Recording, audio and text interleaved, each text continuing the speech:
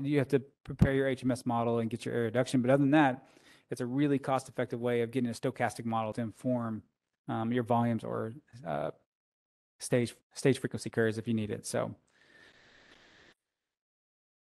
all right, we'll call that. Anybody got any questions? This was just a quick introduction to a tool that we use on the side to help inform our volumes, our precept. Go ahead.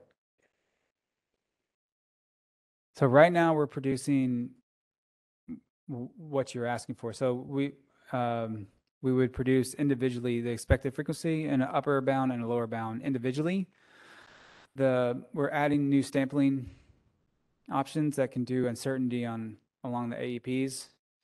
So, but yeah, we're defining the credible interval. It's not really we're defining the credible intervals a little bit differently. So, but yeah, we're working on getting closer to that. So right now we just run the upper bound precept to give us our upper bound kind of thing. So.